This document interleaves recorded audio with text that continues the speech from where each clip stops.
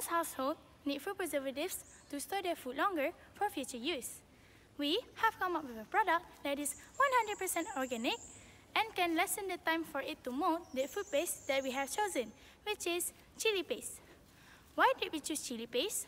This is because we have conducted a survey among the students of Sekolah Menengah Sains Tapah, including the school staffs.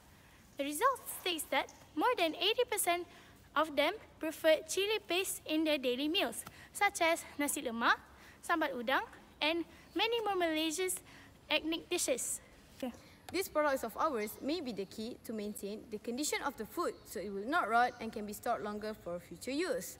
The Fresco project contains organic ingredients such as ginger and onions. There's a few chemical elements in these ingredients that can prevent certain fruit from rotting.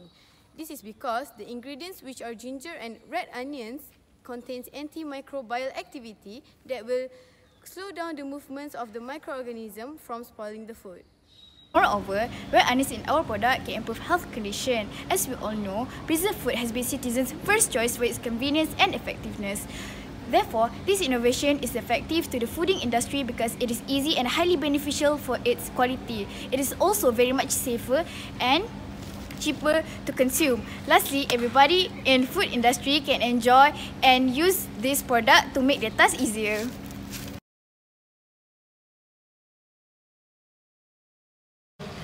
Malaysia has been struggling with food poisoning cases over the years. There were approximately 9.4 thousand cases that had been recorded annually. Majorities of these cases came from spoiled and rotten food that has been exposed to the microorganisms in the environment. Compared to the industrial food preservatives, our product is 100% organic and is made of less ingredients. The ingredients that we'll be using today are onion and ginger.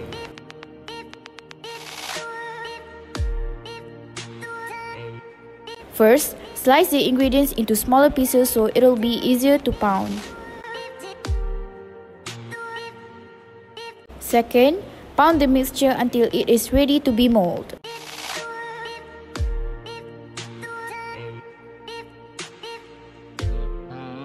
Third, after it's ready to be taken out, use mold or shape the mixture into smaller sizes. Fourth, freeze the mixture for about half an hour until it's needed to be used.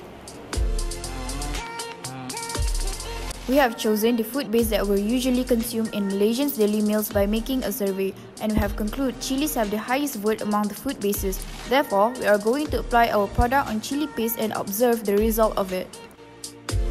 An amount of our product can be used in 1.5 cup of food base. Lastly, now the molded mixture is being added with the dried chili cooking.